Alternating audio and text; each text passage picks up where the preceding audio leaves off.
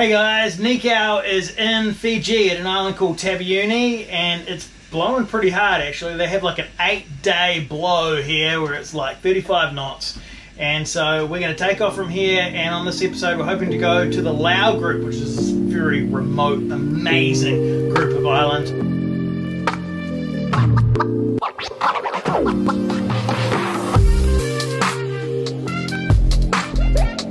I've just been to the butcher. Check this out. Oh my goodness. This was like 80 Fijian dollars. It's like 60 New Zealand bucks for all of that. We're going to be doing a lot of beach barbecues. We're with a whole bunch of different kid boats. So we're having so much fun. You're going to love this episode. Before we get into it, I want to show you what we've been doing on the Rainbow Reef. It's like in the top 5 dive sites in the world. Check out some of our diving.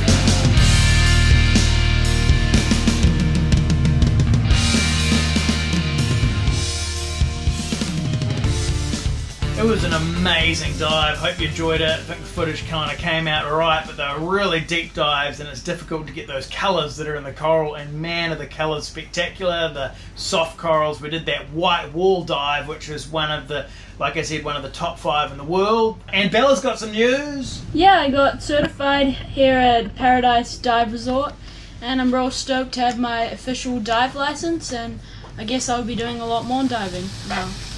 What are you cooking, Bella? Oh, a salad for a beach barbecue. This is baby corn. So we've come up to the north of Taveuni. We did stop halfway up to go into the town for supplies, and we got met with quite an angry local on the beach who decided that we were not allowed to be here, which we legally are. So that wasn't a very pleasant experience, but so we've continued on up and found a much nicer beach anyway. beach barbecue with some friends, and I think we'll catch a taxi into the town from here tomorrow. We're up near the airport. Then heading off to the Laos soon, hopefully.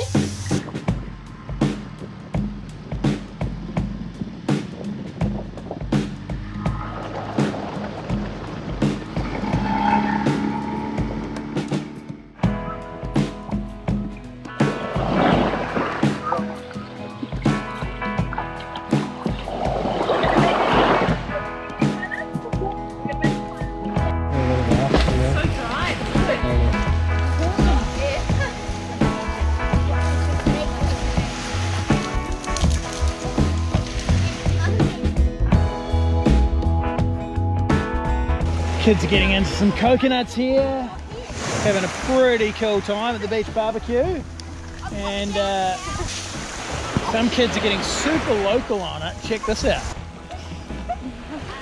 Do you say be careful? Someone way up there. Super local. Got a bit of husking action. Pretty good. Good action. It's got the machete. Every sailor needs a machete. Rip off.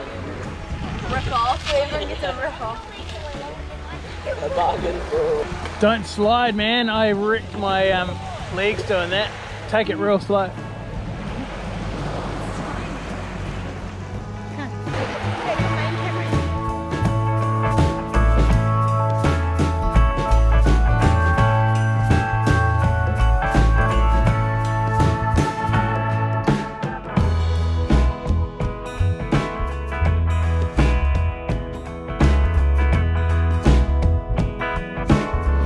Had a great time with the families on the water slides at Tab Beauty, natural water slides, hit the markets.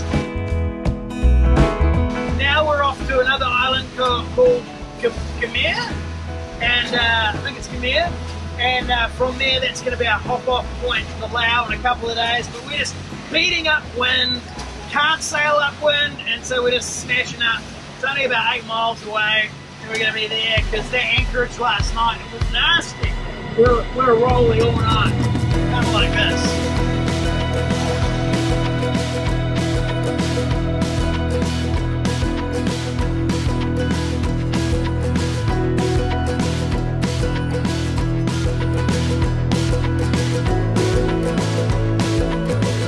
Oh, we made it. It's a beautiful bay and it's not very rolly in here.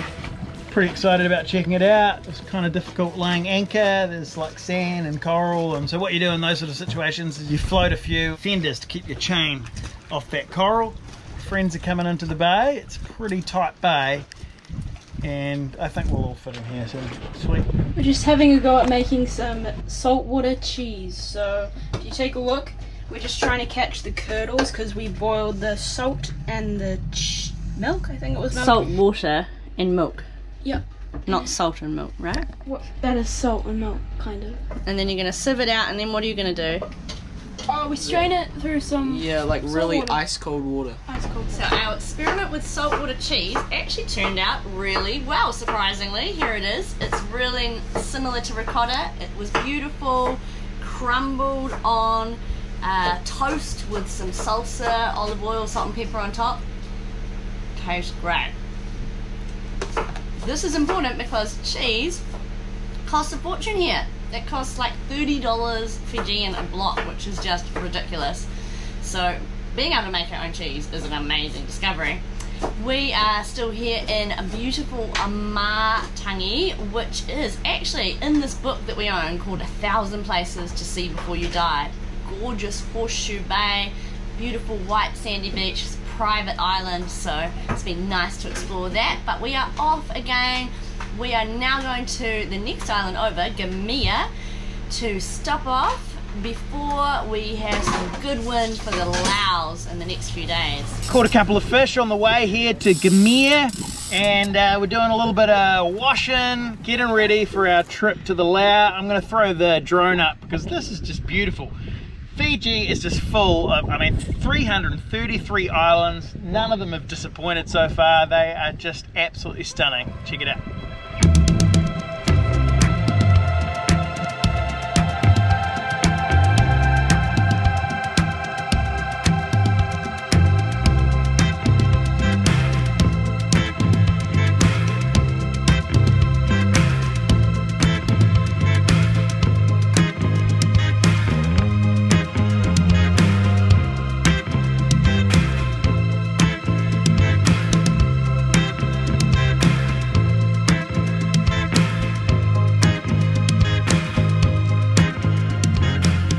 Waimea is a pretty beautiful island. We're really enjoying our stay here. We do have to get up really early in the morning though. I've been looking at the weather, which I do on Predict Wind app, and it's sort of shifting around. At the moment, it's kind of you know, roaring in towards us, which would be a real upwind sail. Bang, bang, bang, just sort of bashing away. But tomorrow morning it comes around and we can do a nice light sail, 12 knots. That means if we're sailing, our apparent wind will be about sort of like 16 knots into wind, which would be quite fun, and that's a bit of a reach.